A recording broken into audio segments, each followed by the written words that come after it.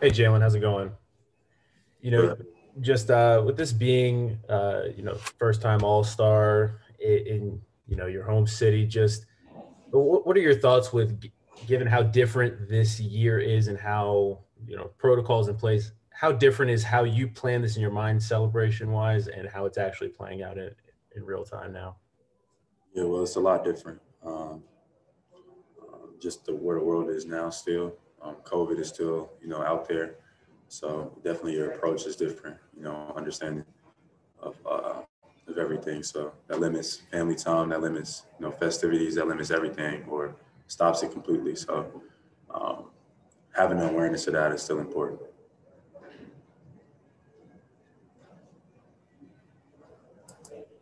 Next question, Jalen, is from Alvin Whitney. Hey, Jalen, everybody. Thanks for your time, man. Just wanted to get your feelings on the latest voter suppression stuff that's going on, and talk about the efforts you guys are continuing to make to make a change and these type of things. Voter suppression is real. There's been various communities here, especially in the Atlanta area and other places as well. Well, where they've voiced not having enough workers to work certain places and certain polls in certain neighborhoods and things like that. Just a lack of resources overall, and I don't think that's a coincidence. I think that is a part you know of voices attempting to be silenced, uh, et cetera. So I think that continuing to spread light on that is important because obviously we want our voices to be heard. Next question is from Steve McGargy. Congratulations. I was just wondering, we're doing something regarding the scheduling change this year where sometimes you're facing the same opponent in back-to-back games. And I know it's done this season for obvious reasons to cut back on travel with the pandemic, but do you like that dynamic, playing the same team in back-to-back games? Or in ordinary, if there's in future years, would you like to see that continue, or would you rather go back to normal?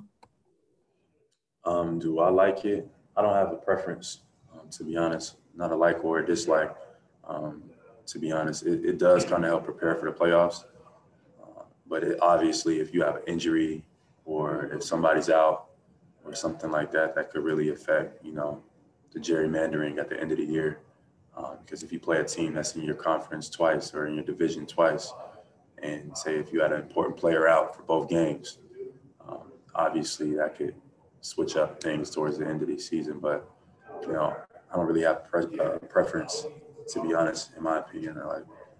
Um, but I could see why it could go back and forth. It could be debated. Next question is from Sherrod Blakely.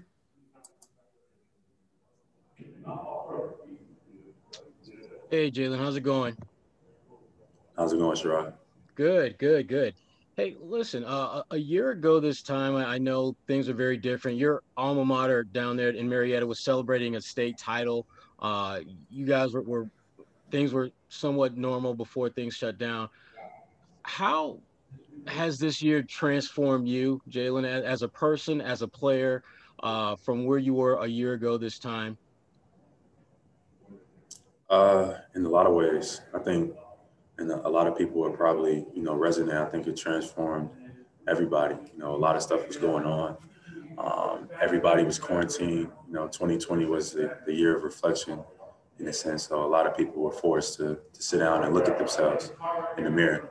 So, a lot of things have changed. A lot of um, businesses have closed. A lot of establishments have remodeled themselves. A lot of people's friendships, relationships, the dynamics have changed. It's all around the world, et cetera. So those same changes have happened in my life as well. So, I think 2020, that's the year, that's what it was designed for. So people who experience that, I don't think they should beat themselves up over it. Everybody was kind of feeling it.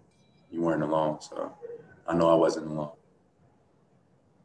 Taylor Snow. Hey, Jalen, Jason was talking with us earlier about the possibility of matching up against you at some point tonight. And he was saying how he already knows all your moves, isn't going to let you score. So do you think you're going to have to pull a little something extra out of your bag tonight, or how do you think that's going to go down? Against JT? Yep. Nah, nothing extra needed. No, get them puppies moving, and it's a wrap. We good. So I'm looking forward to it, though. Me and JT obviously have played, one-on-one. He think he know my moves, but I tell him all the time, like, I ain't got to do too much. He think he know my moves. So I'm looking forward to it. I think it should be fun. We're all looking forward to it, Jaylen. The next question is from Valencia King.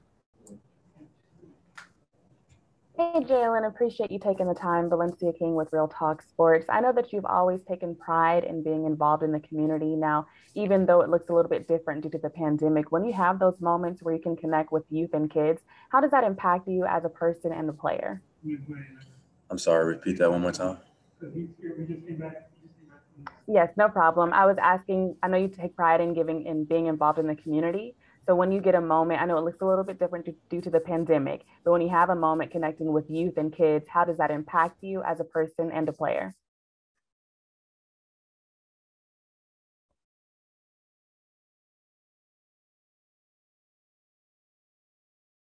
Can I get a thumbs up if anyone else can hear me? I heard your question. We got a little bit of a freeze on Jaylen's end. We'll try to work on it here. Okay, no problem. Thank you. I mean, who laid their lives on the line for me to be able to stand here or to be on this computer screen or to be able to in Atlanta and move around freely. So I feel like there should be people in our generation that should be able to do the same thing. And I identify as one of those people. So everything is for the next generation. Everything is for the youth. Everything is trying to make the world a better place. So I guess that's the impact it kind of, makes on me. But that's what it's about at the end of the day. Gary Washburn. What's up, Jaylen? There's a player, I think, put for the G League Ignite, one of the kids who literally just came out of high school, and they kind of tapped him, a young Jaylen Brown. How does that feel? You're 24, but how does that feel to kind of be where players are starting to be compared with you? How does it feel when kids say they want to be like you? How humbling is that, and how does that make you feel, knowing that obviously you're a role model on and off the floor, but just that kind of, you're not a young player anymore. You're an all-star. Yeah, I'm an old player now. You can say it. Go ahead. I'm getting old. That's great. I mean, fantastic. I mean, a lot of work, has put into, where I'm at today. So this experience is a win. A lot of adversity in my career. A lot of people who supported me despite, the naysayers, despite all the pessimists, despite all the fans or medias or the boos, whatever. So I definitely, am happy. And the people that have been with me, I celebrate this with them together right now. So to have other people who are looking up to me or influenced by me, I think that's a humbling feeling for me because it hasn't been easy, this path, and there's still a long way to go. This is just the beginning, but even just to get to this point, it was a lot of roadblocks in a way, and mentally I had to be very, very strong. So to be able to be a role model for somebody else is an accomplishment for me in itself. It means that, I've kind of persevered through a lot. So I definitely want other people to inspire other people going through anything in life, to be able to persevere through whatever they're going through, mental health issues, just normal adversity, et cetera. And having a growth mindset within that is what it's about. So a lot of times people message me and say, you represent growth. Like, I've been able to watch you play basketball and I've seen your growth and things like that. So it makes me feel like, I can continue to grow in my life. And it's nothing better when people say things like that. So it's a very, very humbling feeling. Sorry for the long answer. Cameron Buford. Hey, Jaylen. Kind of on the same note, I want you to talk about playing for a league that really has an impact on society, not just here in America, but the whole world. You obviously was a big part of that last year, but would you just elaborate on how that feeling is and that unity between the players and the league, really trying to have a major impact in society? And congratulations for being an all-star, by the way. Apologize for that. Thank you. I appreciate it. Sports is like one of the most influential things in the world, you know, especially in the world we are today, or maybe it's always been, you know, even predates, you know, history, but, you know, sports outside of like maybe like religion and music is so influential. So, you know, being a basketball player, you know, you have a great responsibility because it does have an impact on our society, and the NBA does have an impact on our society. So every time I get out of bed, I try to, you know, use my platform with the understanding of that, is that even though if I didn't choose that, or if I'm not willingly aware of that,